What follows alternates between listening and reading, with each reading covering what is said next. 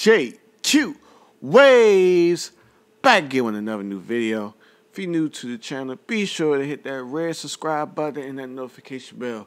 If you're an old subscriber, welcome back to the channel.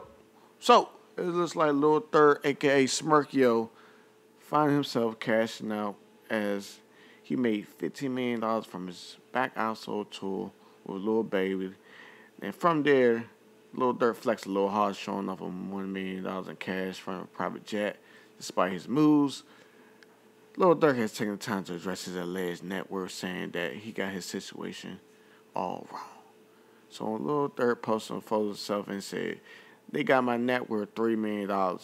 Whoever did that failed math class." Then Durk also pointed out that the net worth was wrong based on the fact that he spent that amount in the jewelry store, saying, "Because I got that in riches only." Now, Lil Durk, one of the hottest rappers in the game, let it be known, like, do not believe the internet, don't believe the blogs. I got more money than that, and my bank account, I spent that in the jewelry store. So he's basically trying to tell you, like, how can I be worth this much? And I made over $15 million in a tour last year.